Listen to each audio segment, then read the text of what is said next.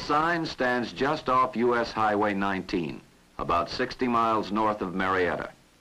From that point, it directs traffic down the access road to Air Force Plant 67, operated for the United States Air Force by Lockheed Georgia Division. On December 14, 1958, the Dawsonville reactor went critical. Capable of irradiating 6 railroad cars of material at once, this facility of the Air Force is the most extensive ever activated for the study of nuclear effects on large aircraft systems. Since the day of criticality, firm in the belief that from this Air Force research facility may well come the answers to speed the day of atomic flight. And downhill from the reactor, but separated from it by a shielding wall, the drain and hold tank also is functioning. Radioactive water from the reactor will be held in this tank until it is safe to pump it to a seepage pit back in the hills. Here, every precaution will be used to assure safe disposal. Plant protection is in charge of the firefighting equipment, based at a central location in the main area.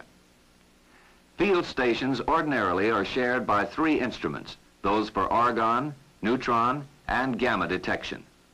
Electronic systems for the units are installed in an underground receptacle, an advantage to the all-transistorized systems since it holds temperature variations to a minimum. Another detector in sharp outline, the 320-foot audio tower which warns of aircraft approach. Flying in the area is restricted to 5,000 feet, and advance warning will permit emergency shutdown in case of violation. And finally, there are the towers from which regular samplings of argon gas are made. Heavy concentration of the gas can result in a dangerous level of radioactivity.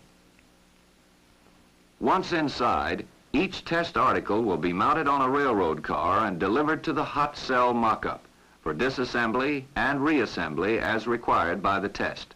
It's necessary to prove that assembly work on the article can be done with manipulators, since after irradiation, this will be the only means of handling the material. Personnel and equipment are kept active, both in the interest of personnel training and maintaining the equipment in sharp order. Most of the assignments will require a sense of certainty and the precise handling that only constant practice can produce. The use of these artificial hands requires as much skill in restoring tools to their proper place as it does to perform the job in the beginning.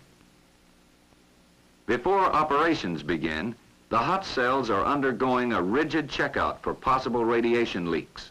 The 1,000 Curie source travels in both lateral and vertical patterns, so that all surfaces of the cells are exposed.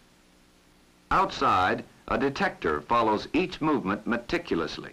Nothing can be left to chance, as all test articles will come to the hot cells after irradiation.